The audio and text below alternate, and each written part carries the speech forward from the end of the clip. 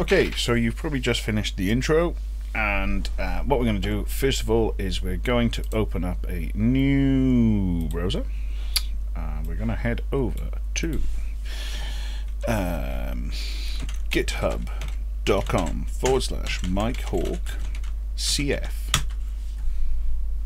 where you'll see this, and then we're going to go here, and this is our training package. Okay, so our running is the basics, the commands, the config, the change, the hooks, the data, and the finale. All these things are already up whilst I'm going through. They've been up for 3 days, and we're going to run through them together. Okay.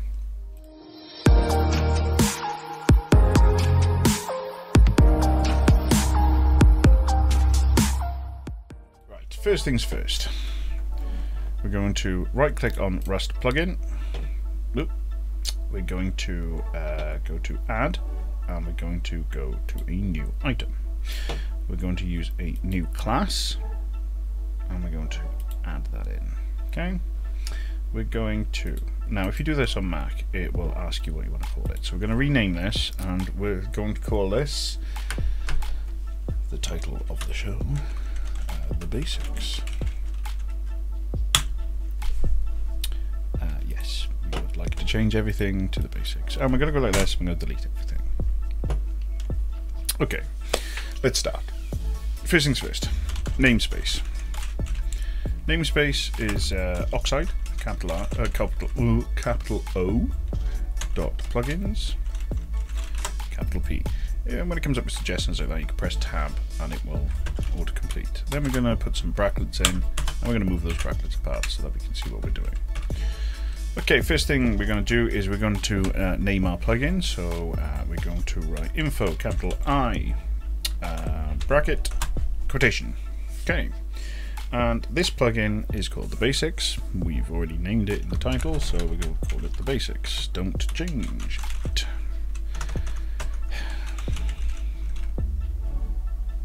Okay, The Basics. And then after this quotation, I'm going to put a comma in, and I'm going to put the author name, which is me.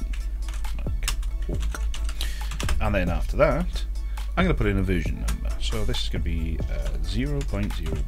Oops, 0.1. Please, right? This is an integer. Okay. What I don't want you doing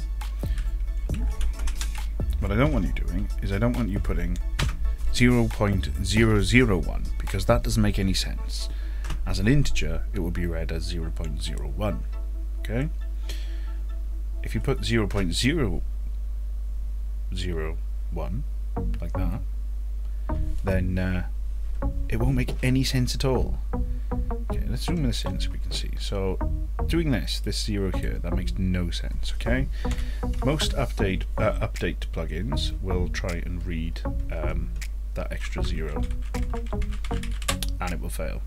Okay, anyway. And then we're going to write, what's wrong with you?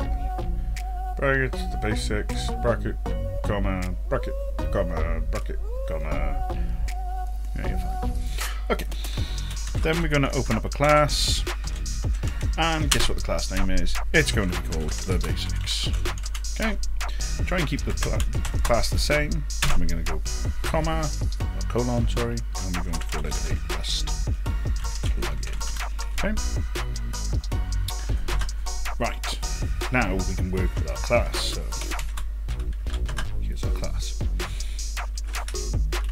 There's nothing in it. Ooh, that's nice. I moved my foot and my microphone buzzed.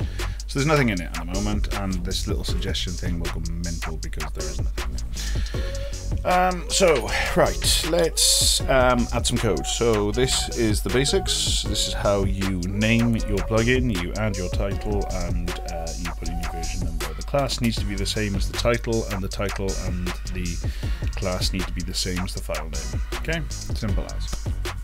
So the most basic bit of code that we can use at the moment is void init with a capital I, init. And this is something that is run when the server is initialized. So what we're going to do is we're going to put in a standard debug, which is puts with a capital P, and puts we made our first plugin. And then we're going to finish it off with a semicolon. And that's it. That's a running plugin. If you drop that now into your plugins folder, Archon will chuck out that this, we made our first plugin. Okay? What we'll do is I will open up WinSCP and I will log in. I will not upgrade. And I will log in.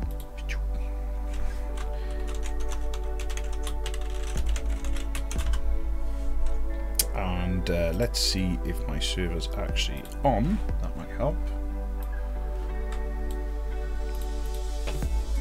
Go on, log in. Yeah, I don't think it is. Let's get my server up. Okay, the server is up, so let's go across and let's get our plugin in. So it tends to be in here, in your users folder, and then sources, repos, and then Rust plugins, and there is the basics. Okay, so if we drop the basics in, we should get it loading, and then it says puts.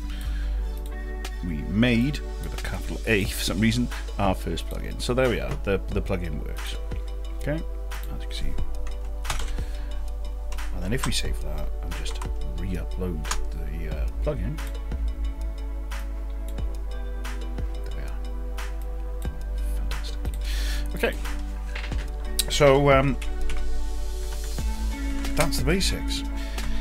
If you go onto the GitHub, you will see that one of them says basics. You have the basics W notes, which is with notes, and then there's the basics WO notes.